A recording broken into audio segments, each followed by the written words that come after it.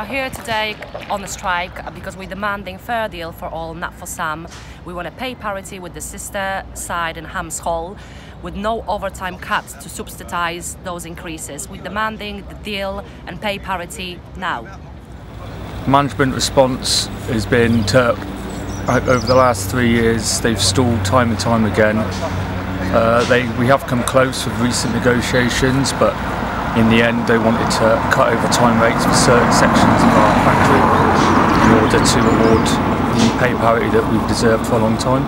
We've had years of being dictated to, and we're not going to sit down and take this anymore.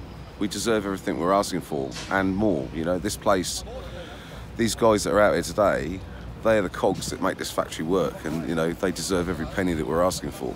We're asking Forterra management to re-look at our contra proposal and reconvene the meeting tomorrow to discuss before the next day of industry action on Thursday.